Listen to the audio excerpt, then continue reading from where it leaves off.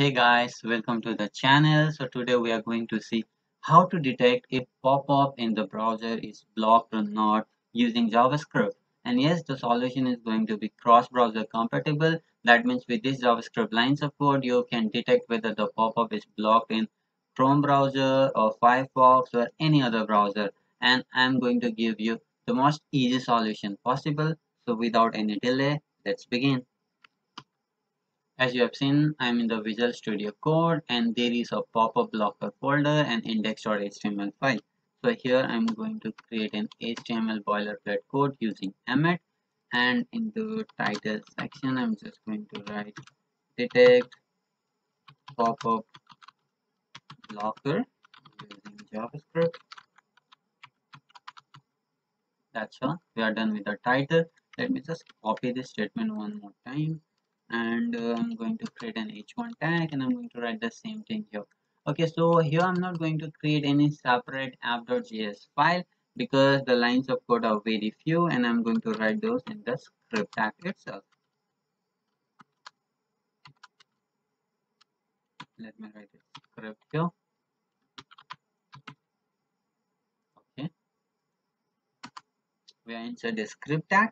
Here I'm going to create a function and I'm going to write is popup block.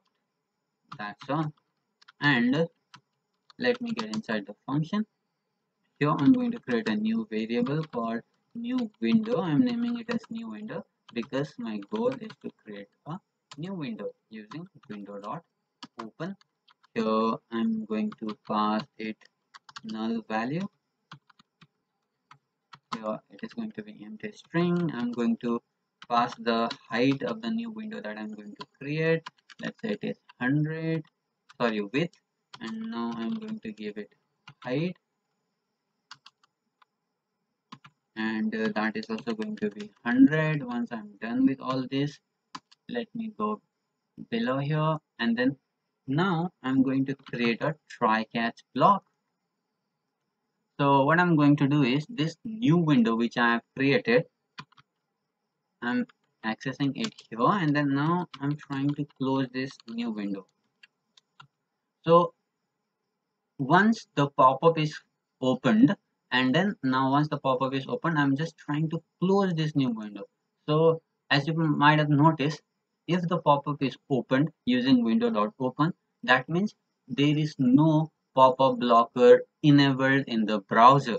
That's why the pop-up is opened, and now I can close that pop-up here as well.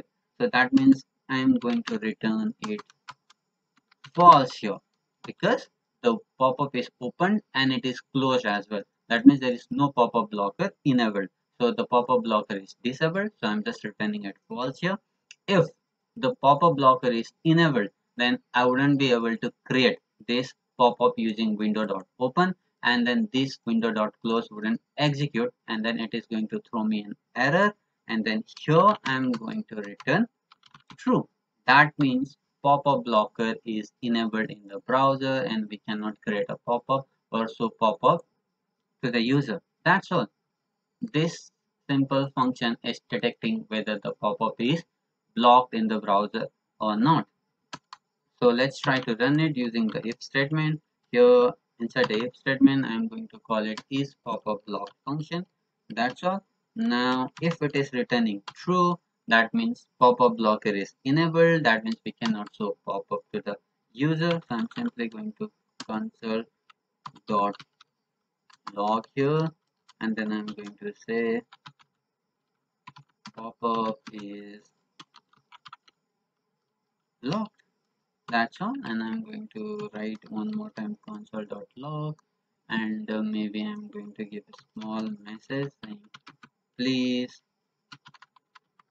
disable your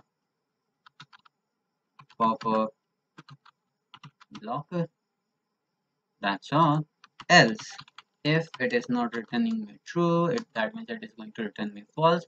That means pop-up is enabled, so pop-up is allowed there. So here I'm going to simply say pop-up is enabled or allowed. That would be the best choice of word. Now let me try to run this code here. I'm going live with the live server. Okay, and here guys you can see, let me open my console. Let me go to the console. Let me try to reload. Okay, so you can see here pop-up is blocked. Please disable your pop-up blocker. And here I'm getting a small pop-up saying it is blocking, continue blocking. So in this case, I'm going to allow it for once and I'm going to say done. Now I'm going to refresh it. Now once I refresh it, see, it is showing me pop-up is allowed. So that's all. This much line of code is going to detect whether the pop-up is blocked in the browser or not. So that's it for today guys. I hope you like this video and you understood something meaningful. If you like this video, consider hitting that subscribe button. It really motivates me to make more such content, and see you again in the next video.